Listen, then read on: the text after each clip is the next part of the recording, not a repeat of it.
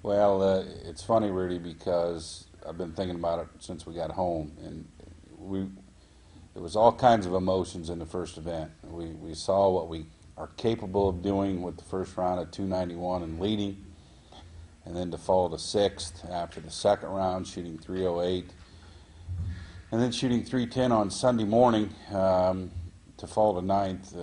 Actually, was a little shocking. The guys were in a great frame of mind. The course was in great shape, so real surprised by that. Experienced all kinds of emotions, the highs and the lows of Division I golf. And our new guys learned that, which was good to see in the first event, but they also saw what we're capable of doing, shooting the 291 and leading at a really strong field up at Michigan State. So the future's bright. We just got to keep working hard, figure out from our mistakes what we need to do better next time, and they're all willing to do that, so I'm excited about it.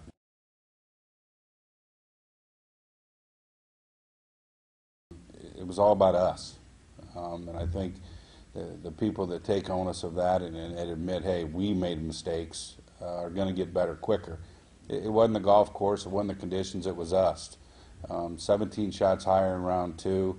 I know they got tired, but everybody else on the golf course got tired too. The one thing that at our sport is our kids are out there 10 and a half hours on a golf course nonstop. They get a boxed lunch on the move. So it's very tough mentally. And when we're as young as we are, we've got to learn to fight through that.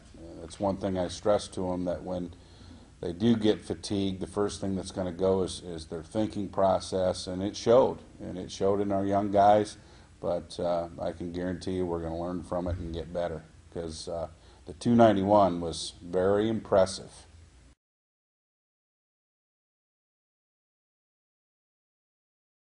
Yeah, from top to bottom, it was really good. Yeah, Drew's our leader. There's no secret about that. I don't want to put any added pressure on Drew, but when Drew goes, we go, and the kids look up to him. He's just got that it factor about him that rubs off on the rest of them. Patrick's round of 70 could have been better. He made some bogeys coming down the stretch, but he's learning to finish what he started. And he's only a sophomore, so I was very pleased by that. The 291 that counted, our freshman Jacob Groninger, who filled in the 5 spot for us, goes double-double on his last 2 holes. That 291 easily could have been a 287 right out of the box. So, of course, that would have made our second and third round look even worse. I'm kind of happy it didn't happen that way. But, yeah, we've got a lot of talent on this team, and they know that.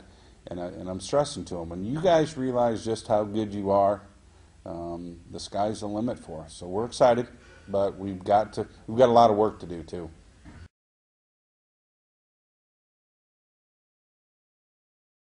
Yes, I always go back to the fact that I heard Coach Tom Izzo speak one time, and they asked him about, he brings in all these All-Americans from throughout the country to play on one basketball team, and he says he's always going to do that because competition breeds excellence. And it's not any different in our sport of golf.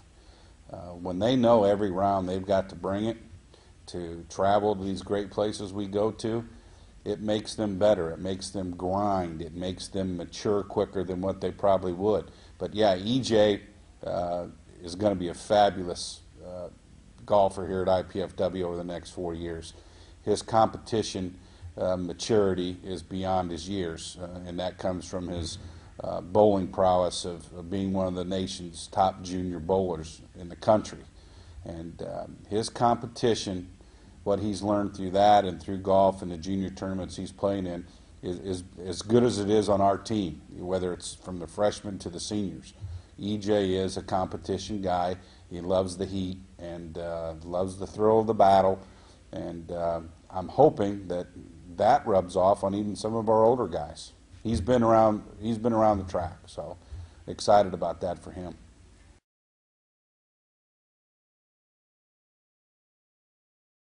Well, Bruno Carvalho is probably the best ball striker we have on the team, but he's also probably the worst putter we have on the team. In round one he hits 15 greens and shoots 72. Well, you hit 15 greens, that ought to be a 68, 69 at the worst. And his stat line on fairways hit, greens hit, I just got done doing that before I came down here, was as good as it was on the team. And if you look at his scores, it's real simple. It's in the short game. And we worked really hard and extensively last night on his putting, changed some things, and I think he's willing to change. And when he gets that putter going, you're going to see some great scores, because ball striking, he's very, very good. Curtis Coverstone, another junior, shows flashes of being really good, and then shows flashes of some inconsistency. We're challenging Curtis in a couple areas, and I'm hoping he accepts that challenge. He's one of those kids that's going to have to compete really hard to travel, and I'm hoping he's willing to take that step and do that. And then our two seniors, John McMillan, Jake Bailey, have put in 3 fabulous years here, and they've got to work hard. The talent level here is as good as they've ever seen, and we talked about that at the end of last year, and they know that. I look for both of them to step up to that challenge this year. First event, they didn't go, but you'll see them in the lineup. If not, I'll be surprised. But what can we say? Competition is great for all of our student athletes.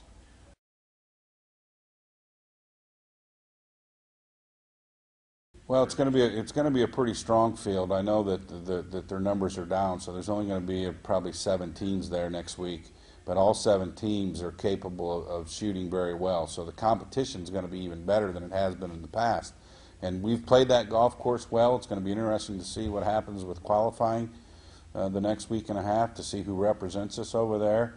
Drew Immel is definitely on the squad through his exemption of being the low guy, but it's going to be really fun this week to see who qualifies for that. But it's a great golf course, and we have played it well in the past, and I'm hoping for good things.